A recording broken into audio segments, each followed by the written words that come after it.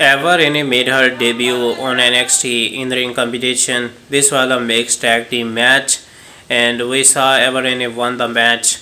She is the daughter of the legendary superstar The Rock, and highly anticipated debut take place at WWE NXT on television. So Eva Raine has defeated Nele in a mixed tag team match. In the crucial moments of the match, there was cheating like things, and Eva Raine used a mask to defeating Nele on WWE NXT this week.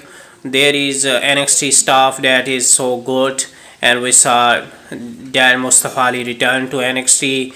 We may see Seth Rollins because Braun Breaker challenging him for the World Heavyweight Championship, and Baron Corbin already in the NXT. So Eva Raine, a successful debut, the first victory on television for the NXT superstar Eva Raine.